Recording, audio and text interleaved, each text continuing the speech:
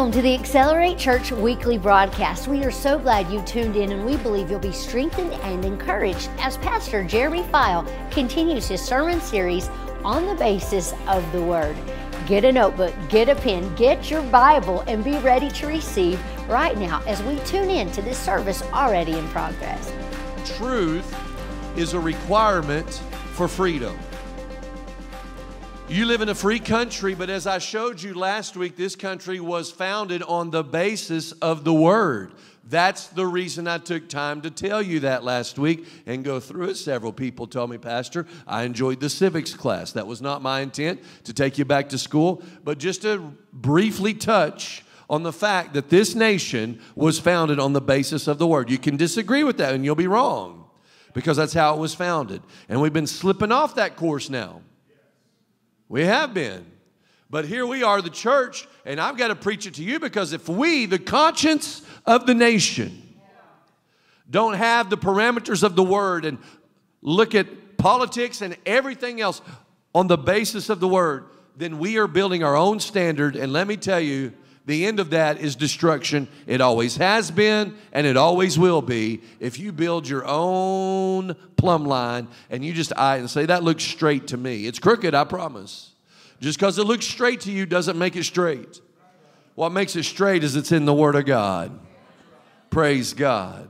Well, truth is required for freedom. This nation cannot continue to be a free nation without understanding the truth. Jesus said in John 17, verse 17, your word, Father, is truth.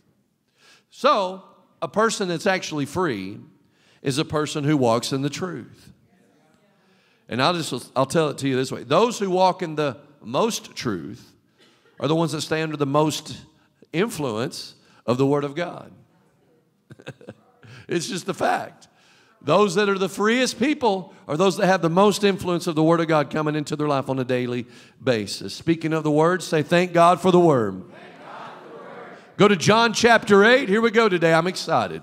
John chapter 8. The Word of God is alive and well. I told my friends from Tennessee, another friend there from Iowa, another friend from Seattle area. I said, y'all need to get all these trees out of the way so I can see something.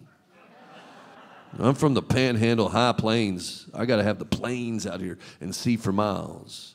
They said, do you like that? I said, I love that. Pastor Chris McMichael, geologist before he was a pastor, he likes to go cave diving. I say he's nuts. He said, look at this picture. And he's like sandwiched between rocks where he's having to crawl through. He said, I actually had to hold my breath to crawl through that. I said, no thanks. Give me the plains where I can take a deep breath. I don't want to crawl under some rock somewhere. I didn't tell him this. I ain't made to be a cockroach. Neither is he. Praise God. John chapter 8. Let's go. We got to look at the Word this morning. Now, the reason I said all that, several of his folks said that they listen to the services that we put out on the internet. So they'll hear that and they'll go back and report that. I love Pastor Chris McMichael. John chapter 8, verse 30. I love the Word of God more than I love anything. As Jesus spoke these words, many believed in him. And there's revelation in this right out the gate. If you're going to believe in Jesus, you're going to have to hear somebody tell you about it. How will they believe unless someone sent and preaches to them, right? Just kind of shortening Romans chapter 11 there, Romans chapter 12. But here's John 8. He says, Jesus speaking, he spoke some words. Many, not a few, I want you to catch this. Many believed in him. So this, I would have to say, is similar to what I'm experiencing today. I came to preach here in the church that I pastor, and many of you believe that I'm going to feed you the Word. In fact, I'll just ask, how many came expecting to receive the Word today? So see, you'll believe that when I point to this, yeah, this is the Word of God. And so I want you to catch this because it was an environment where many believed. That's what it says. And we're just full of doubters and haters and everything, but it was people that believed. Then, verse 31, a very familiar verse, especially if you come to church here.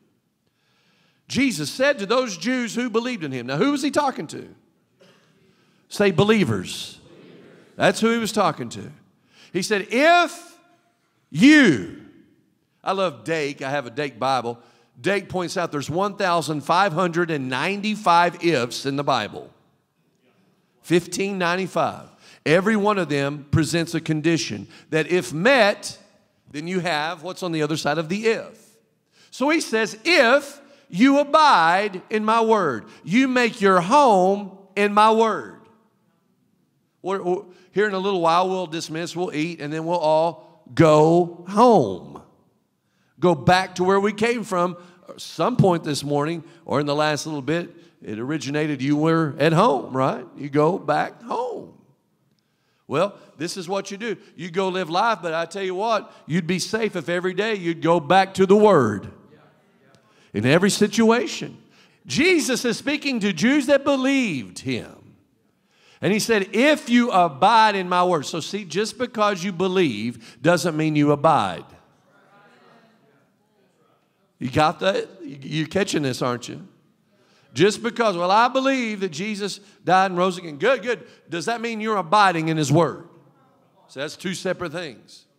He says, if you do that, you are my disciples indeed, and you shall know the truth. So to see the big if, look at the payday after this if. If you make the word your home, then you get to know the truth. And the truth will make you free. We've got to get to the place where God's word takes up residence in our heart and we take up our residence in it. This is our life. The word is literally where we live. And let me just say this. Maybe you've heard this before. There's no place like home. You ever heard that? This sure enough beats Kansas. This even beats Amarillo. To make the word your home. Knowing these words should make a person want to shout. And some of you did.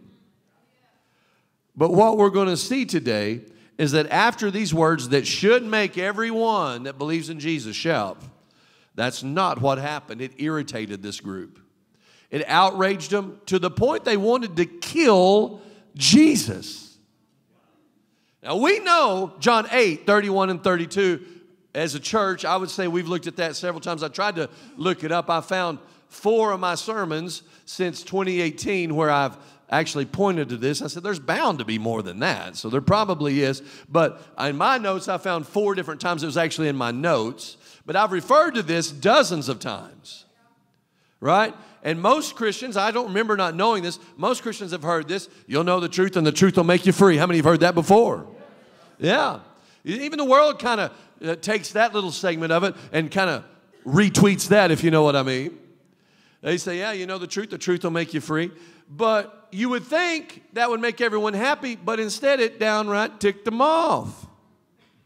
Let's read, because most people don't know, verse 33 through 47, where we're going today. John 8, 33, they answered him, we're Abraham's descendants and have never been in bondage to anyone. So they took offense at his word of saying, if you continue in my word, you'll know the truth will make you free. Because they thought they were free already. Because they understood, according to Abraham, if you're Abraham's seed and you're heirs to that promise, that's some good promises. Now we know in Christ we're that. But check this out. They're standing there talking to Jesus. He's sitting there preaching like, wait a minute, we're Abraham's descendants. We've never been in bondage to anyone. How can you say you'll be made free? See, they thought they were already free without continuing in the words of Jesus. Sounds like America today. The word, I don't know, I was raised in it, but I don't have to continue in it. I mean, good night. I was sprinkled when I was a baby. My parents dedicated me to the Lord when I was just an infant. That don't make you go into heaven. Can I just cut right to the chase? That don't mean you're going to sail through the pearly gates. Just because at one time you served God, you've got to have an alive relationship with him today. Accelerate Church has opened its doors to a second location located at 1300 East Central Avenue in Amarillo. The Word of God is thundering forth every Sunday morning at 10 a.m. and every Wednesday evening at 7 p.m. from seasoned ministers here at Accelerate. If you live in the area, we invite you to join us for power-packed services each week and bring the entire family. We have something for the little ones too. God is building strong families, and we would love for your family to join us.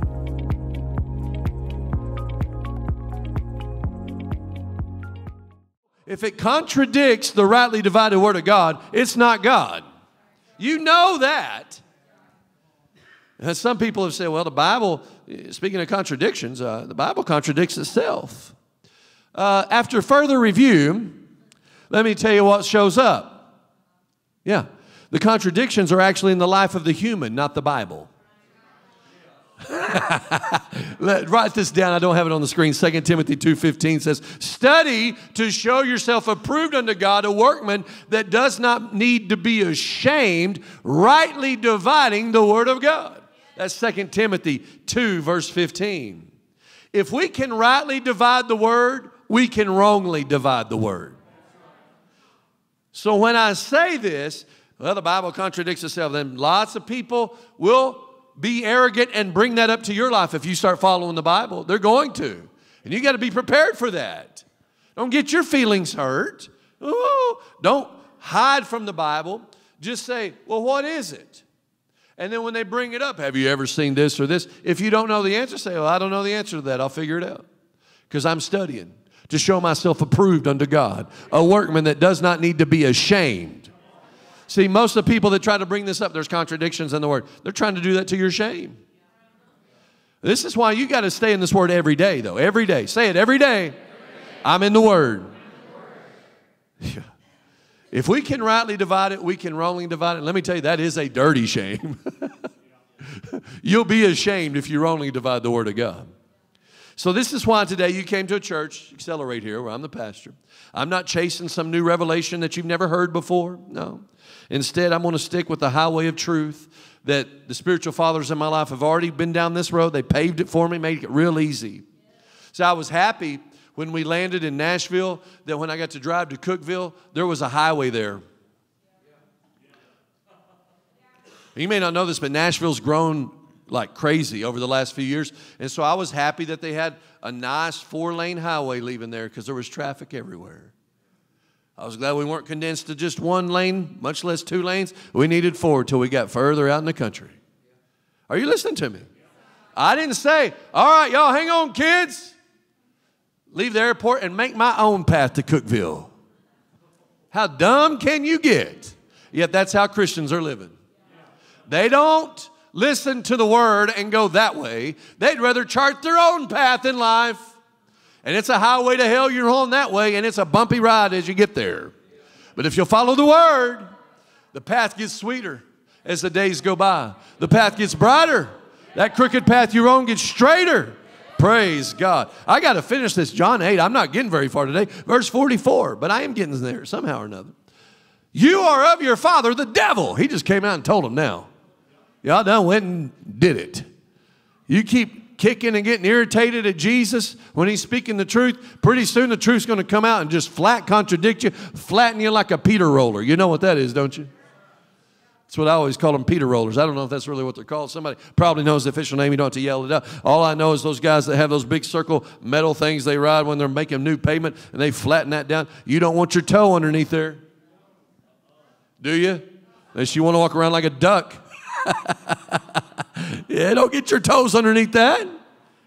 It'll Peter roll them, right? That's what it'll flatten it. Y'all following me in here? Anybody following me? Yeah. And this is what happened. You go against the truth one too many times. Next thing you know, flat. He looks at you're of your father, the devil. Wait a minute. This is a crowd that believed in him. Remember? I don't think when we read, the truth will make you free, and everybody quotes that we realize how irritated it made these guys that day. But it made them manifest who they were really of. And the desires of your father, that's what you want to do. See, he was a murderer from the beginning. Now, notice this part. And does not stand in the truth. See, you don't like the truth. That's something you and the devil have in common. He don't like to stand in the truth. Do you? I love to stand in the truth. Because, see, that's my belt buckle. That's what keeps everything on my armor together, is that my loins girt about with truth. You take the truth belt off, it all falls to nothing. Then you're facing the devil naked. And you know what? He's going to make you bloody and you're going to run away like the 7 sons of Sceva. That's why you got to get armored up. Why do you think that the weapons of our warfare are mighty through God? Why do you think, finally, brethren, we ought to put on the whole armor of God so we can stand in the evil day? Why do you think that's written in the New Testament? Because you're in a fight. This isn't some recreation field. This is a fight you're in. You surrender to Jesus, that's the true fight club. You need to go over there and box somebody. You need to get your faith on. Get your gear on. Let's go. Look at this part. He doesn't stand in the truth because there's no truth in him.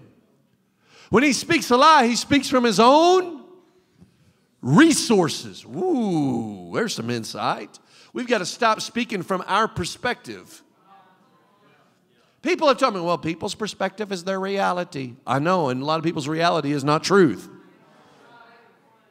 All this stupidity. You do your truth, I do my truth. Boy, this is raging in our culture right now. But when you're speaking from your own resources and it's not on the basis of the word, you're in deep dewey. I approve this message, whether you want to shout or not. When he speaks a lie, he speaks from his own resources. Do you get this? He's not basing it on the word. He's basing it on his own resources. So why are you saying what you say? Even if it's to yourself looking in the mirror. I'm ugly. Says who? Where'd you get that? That's your own resource. The Word of God, that's a fountain that never runs dry right here. The very first time we came to check out Accelerate, I believe my husband came with me that very first time. And I knew that that's what I wanted. I knew that's where I was called. So me and the kids continued to come back every Sunday and every Wednesday. I remember women were thinking that I was this single mom because my husband wasn't there, but I remained faithful and I kept coming. I would say at that point, our marriage was rocky. I know that had we not started coming to church, I wouldn't be married today. That was something that I didn't ask him and wake him up every morning and say, you coming this time? Or, you know, Wednesday, you coming today? I just kept coming and I'd say, hey, we're going to church, see you later. And like I said, I remained faithful. I prayed for him. And it was like this one empty seat, like one day he's gonna fill this seat.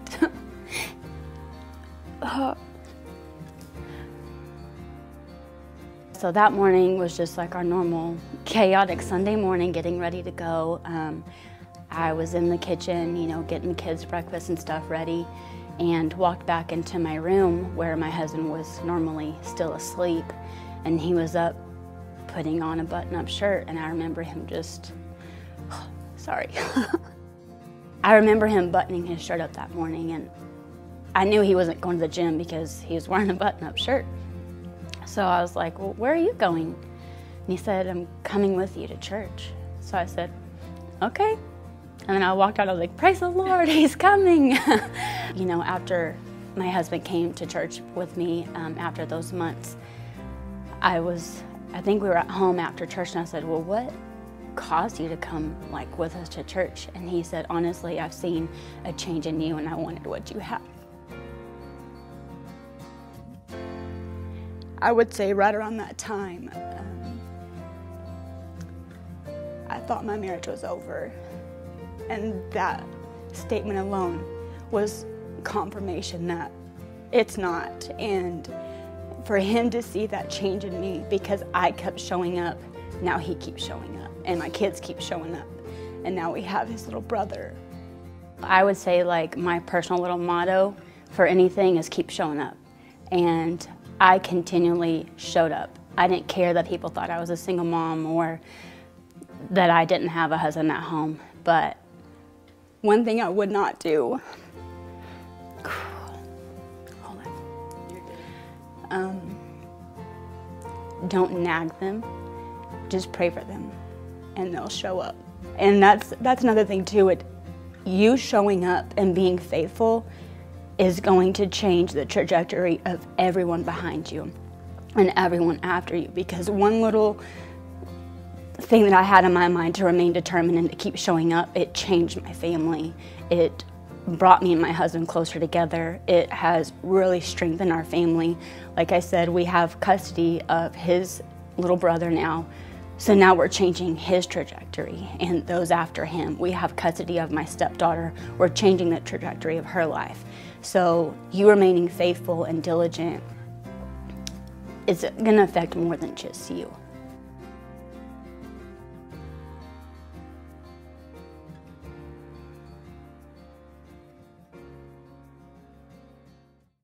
See, if the word makes you mad, if the word ticks you off, you've got to understand what's really going on. Well, what's really going on? Well, the word is exposing the thoughts of the enemy. Let me say it like this. If your thoughts match Satan's thoughts, the word will tick you off. Let me repeat that. Some of you are like, come again? If your thoughts match Satan's thoughts, then the word will tick you off. Where it says, come out from among the world and be separate. Well, I disagree. Jesus was a friend of sinners. Who said that? The same group that was ticked off at him right here. It's the same group. The Pharisees. He's a friend of sinners. Now Christians that are trying to be lawless say that. How ironic. Trying to resist being Pharisaical, they quote the Pharisees.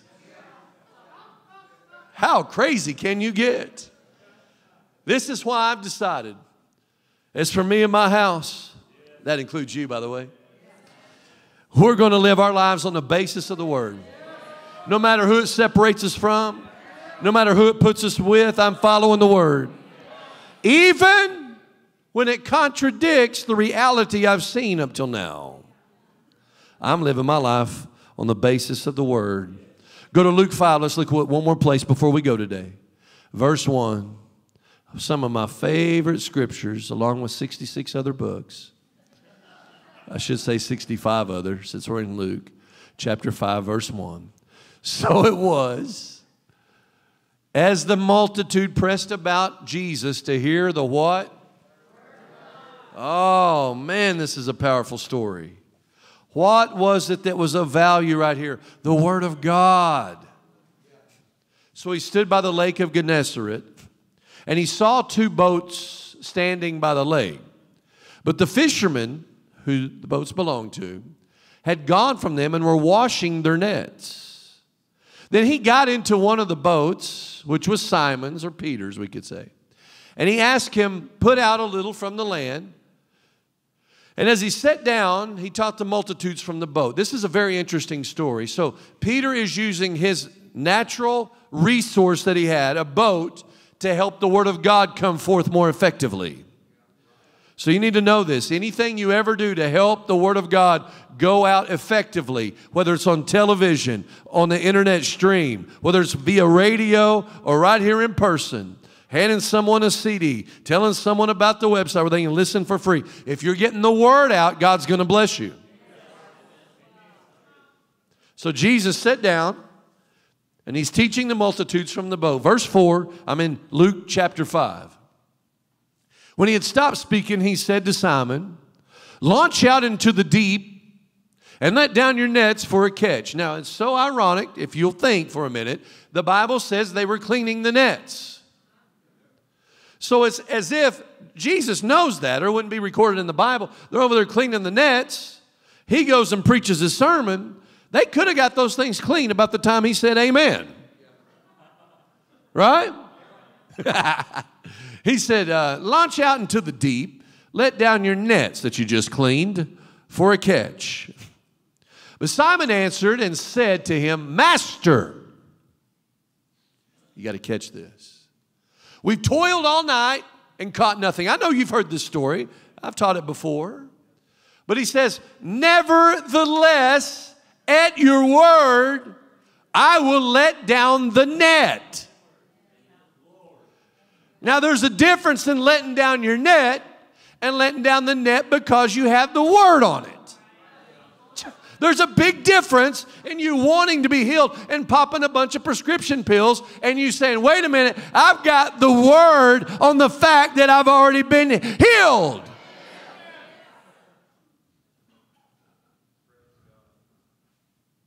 I don't have to tell you the Holy Spirit was in what I just said. It's amazing. We'll go follow a doctor's orders. That's great. That's good. You're fighting the same thing. But a doctor is limited in his ability. God is not. The word has no limit. It don't matter what disease it is, whatever, not even named. They may not even have a name for it yet. And he's already paid for your healing.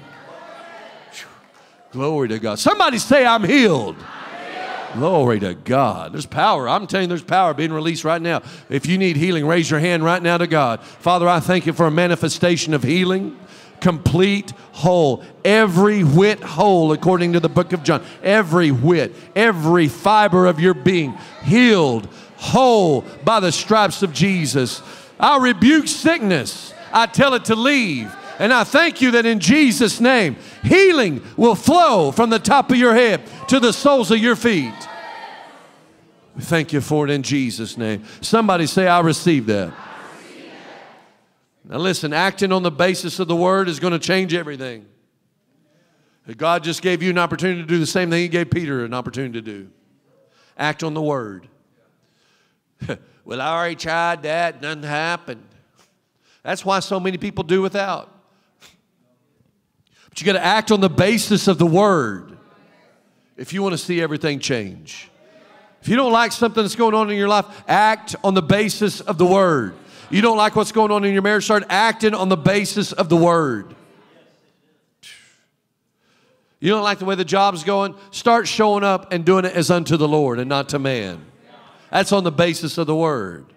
And I hate what I'm doing. Well, God will make a way out of it, but don't sit there and just walk off and dump on them as you leave. That ain't the way God wants his people to act. Once you do things the right way, God will promote you. Well, thanks again so much for tuning in with us to today's broadcast on the imminent return of Jesus. While that does conclude today's message, that does not conclude this message in its entirety. And if you would like to hear more, head over to acceleratechurch.cc and click on the media tab. There you will find the rest of this series as well as other series preached by Pastor Jeremy. Or if you are in the Amarillo area, we would love to meet you in person. We're located at 4400 South Crockett Street here in Amarillo. Our service times are Sunday morning at 10 a.m. and Wednesday evening at 7 p.m. If you're not in the area, we would still love to hear from you. You can write us at info@acceleratechurch.cc. We would love to hear from you, pray with you, encourage you. You can even give us a call right here at 806-418-8913. We can't wait to hear from you and see you on the next television broadcast.